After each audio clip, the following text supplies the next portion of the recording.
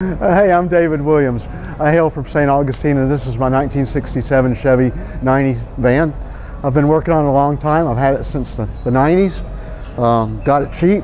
Oop's been after me for a while to do this interview, and I finally agreed to do it. It's never going to be finished, so I guess it's time to draw the line in the sand. I've been working on it a long time, starting with a color chosen by my son many years ago, and then believe it or not, my son didn't want this thing. So I just kept on working on it, added the wheels. A lot of the parts on it came from cars I've had in the past. Like the wheels came from an old Corvette. The air cleaner came from my first Camaro. I've got a lot of old parts on it I've had, my whole life. I did things like flowers. That was just a kind of a thing to get by quickly. Plan on painting this thing eventually, and doing some paint flowers, doing some different things. Different kinds of finds I've made at the swap meets, like the surfboard racks. Lots of things added over the years. I've got lots of things for safety. I've upgraded the headlights. I've gone to headlight relays. I've got underbody lighting. Actually, is not for the looks. The underbody lighting is so I have side lights for more safety at night. Of course, I have LED lights in the back. Got four other LED lighting zones inside the van. What are those, Cooper 60s? Yeah, those are Cooper 70s actually. Oh, okay. They're not that wide. Amazon tires. I don't want to really advertise or anything. Some of the other things I've done are remove everything to stainless steel. Every piece of hardware I could change to stainless steel, I did. So for instance, the acorn nuts here on the mirrors, and if you looked at the motor, I have a marine theme. I have all stainless steel hardware on the engine and the transmission, as well as I painted everything, of course, and rebuilt everything. Also have Mercruiser aluminum dress-up parts for the engine. I'm still running the straight six, and I was able to get Mercruiser valve covers and Mercruiser side covers, and as I said earlier, I have the old chrome air cleaner off my first Camaro on the engine, which is kind of neat to do after all these years. I upgraded the doors to have the opening windows, which is great to have in the summer. Yeah. Of course. Oh, yeah. This particular window here, I can take these two screws out in about 4 minutes. I keep an air conditioner down in the platform, and in about 2 minutes I can have an air conditioner in here in the window with wood fillers. That's real nice in the campground in the summer as well. Oh, yeah. Makes my wife think about it sometimes. The other things, we've done outside, aside from hopping up the engine and everything, bigger gas tank. Oh, yeah, what size gas tank you have? We got the larger one they offer. Cool. You can see all the curtains here from the outside, and the screens. The screens are a really great thing for camping as well. I spent some time learning to sew myself, so everything you see here I've done myself. Yeah, how do you have those screens held in there? I've Velcroed them in. Velcro all the way around? Okay. Yeah, you have to shop around and get the adhesive Velcro for one side and sew on Velcro for the other. Yeah. But those are real nice. It took me a couple tries to get them where they fit pretty good. But it keeps out the no-seams, and it took me a couple tries to find the right kind of screen as well that would hold up. But that's really, really, really nice. Between those and the curtains with the light-proof barrier in there, I can make it really dark in the middle of the day, and I can keep the bugs out. Two really big things you need to sleep. Oh yeah, yeah. Very cool. You got a thing on there, you can put a hitch on it if you need to. Yep. Put a ball on there and you're ready to go. Yep, never have, but I could.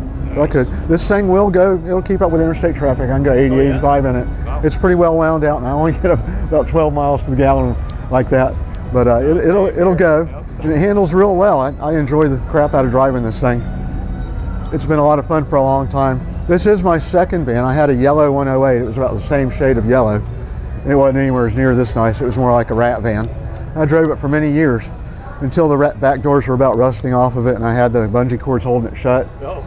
And it was like an accelerometer, but you shift your gears, and you put it in the clutch, and bam, you hear the doors slam shut before you catch the next gear. You got a nice big bed in there, lots of room. Now the inside, I got the bed.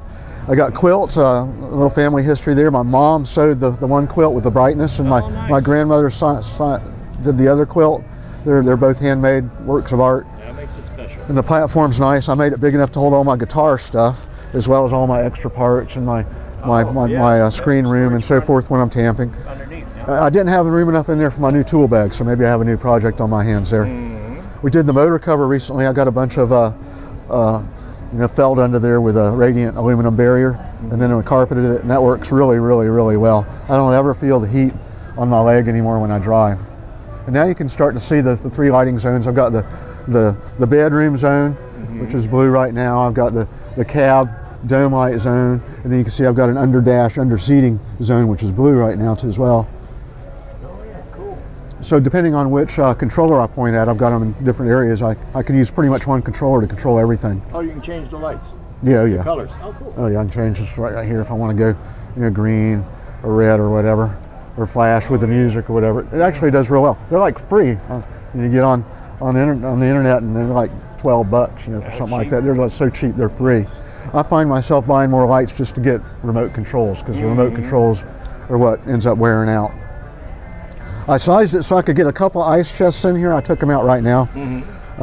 But you can see I brought my guitar and my guitar amp, hoping to find some like-minded people, and maybe somebody will see this video and realize I'm a like-minded person and approach me at one of the events and play some guitar. Oh, that would be great. So I brought my acoustic guitar as well, so I'm ready to do that. I also have it so that they'll fit under the platform. If I wanted a little additional security or I wanted a little additional room, I can fit 2 guitars and an amp in here along with all the stuff I've already got in there. I did the rear body camera so I can back up, not hit anybody. It's kind of neat at the show too. I can hook it up to the TV if I want to, but I don't ever do that anymore. But that's real nice. I've saved myself a few scratches and dings with that. Oh yeah. And I noticed a lot of people at the shows do an easel and say something about their van and give a lot of the stats and stuff.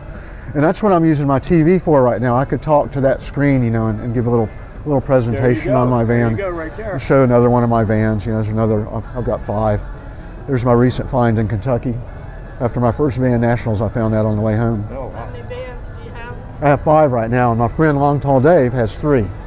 So the orange one over there with the flames is pretty much my work too, because we get together every Saturday and play. We were going to the nationals and we found that other van down in the hall. Like, Dave, turn around, go back, stop. And we went back and got it. I cut the deal with the guy and shook his hand right then, you know, and went back and got it with my trailer. Excellent. So these are pictures, you know, just of kind of the history of some of my vans, and mostly the history of this one. So there's the day 1 paint. It's an old paint job now, looking kind of faded. But, you know, sandblasted everything, soup to nuts.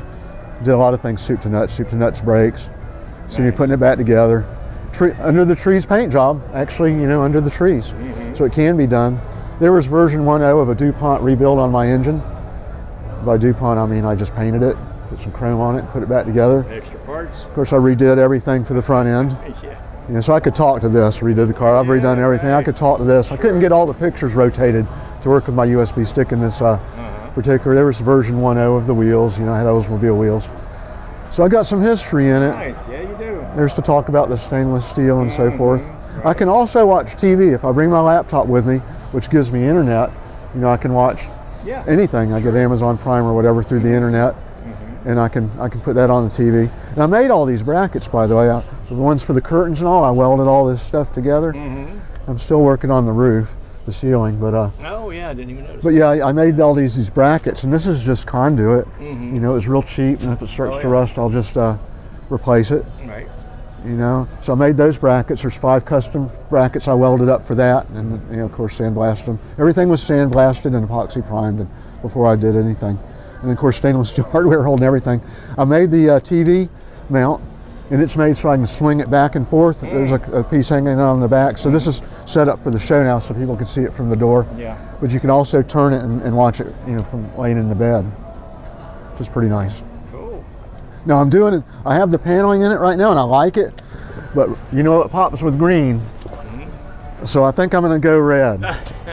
And I did teach myself to sew, and I have the stuff to do it, and I've already bought it. And this was why I was holding you out, dude, right here. You wanted to get it, I was going to do red button, tuck and roll, and cover up all that paneling. Well, now, we'll have to do an update. Get that going. We'll do an update when you get her done. Yeah, we can do that. I was trying to pick out colors and get some painted flowers on here.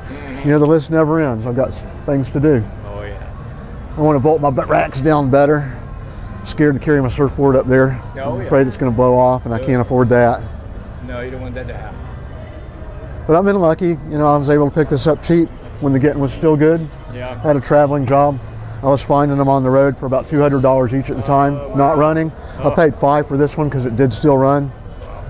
My friend got his for free out of a guy's news field, and that worked out. That worked out. Yeah, please get it out of my yard. Oh wow. So he started a little farther behind than I did, and it's a lot of fun. I've been lucky in a way that I have a machinist as a best friend, so I get all my machine work pretty much done. Barter system. I do seats for him. I sew up his truck seats, and he does engines for me. More box.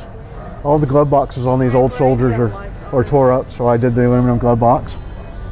Of course, I upgraded the stereo system. I have Bluetooth. I have a microphone up in the ceiling. Oh, yeah. On my to-do list is to add a couple more speakers, so I have outside sounds as well as inside sounds. Of course, I did the gauges. I got the mandatory dimmer switch goofy foot light pedal over there. So I sewed all this. I recovered my, repatted the dash and gave it some vinyl. Did the seats in a matching color. This is when I was first learning to sew, so they're not my best work anymore. I did pick up a carpet serger as well, so I'll be doing some additional work on this. This is the best thing ever though for the heat. It's right there that when you're driving it, whichever side you're on, it was burning up. Now you can't even feel it. You don't feel anything coming off of it between that and the Dynamat.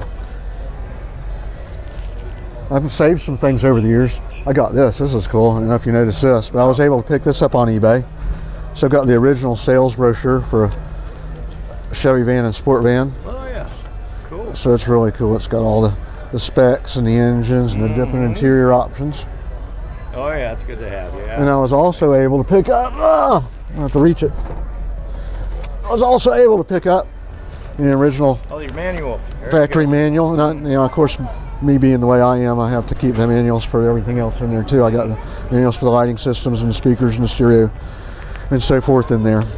Oh, and what six-cylinder van is complete without a cherry bomb, right? So I had to have a bright red cherry bomb underneath it. And boy, that thing really lights up. Oh yeah, there it is.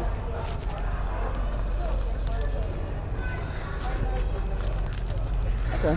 This is the inside of the engine compartment of my 67. You can see I've Dynamatted everything, tried to detail everything nicely. Upgraded the engine to the HEI, mandatory on these old 6s. You can see the old air cleaner from my first Camaro on there. You can also see from this side, you can see the Merc Cruiser aluminum valve cover, which I sandblasted and recrinkled. The engine is a 250 that's been bored 30 over, so that makes it a little bit bigger. I put a nice Lunati cam in it and did a lot of work on the head, so it's pretty snappy for a 6-cylinder. I have no trouble keeping up with traffic whatsoever. I don't have any overheating problems. I don't have any inside either, thanks to the Dynamat and the other work I did on the motor cover. There you go. So it's pretty sweet. Been thinking about fuel injection, but I haven't pulled that trigger yet. There's always something to think about here on these things. But it runs great, and I love it. So there's a tip for you. If you're driving a straight 6, look around at all the old boats on the side of the highway, and you might find yourself a killer aluminum valve cover and a killer set of aluminum side covers for your 6-cylinder. They look great, and they're starting to find out about them on the internet. They're getting more and more expensive, but if you look around at those old boats, you might be able to get yourself a deal. Good idea. Of course, I did gauges, upgraded the radiator fan, all new hoses. It's pretty much a soup to nuts rebuild this last time. All right, you guys that are thinking about getting an old van, I advise you to go ahead and do it. There's still plenty of them out there. I still see them when I'm driving on the roads. Come on out here and have fun with us. We're having a great time at this event. We have a great time at all the events. Come on out and have a good time with us. Thank you very much.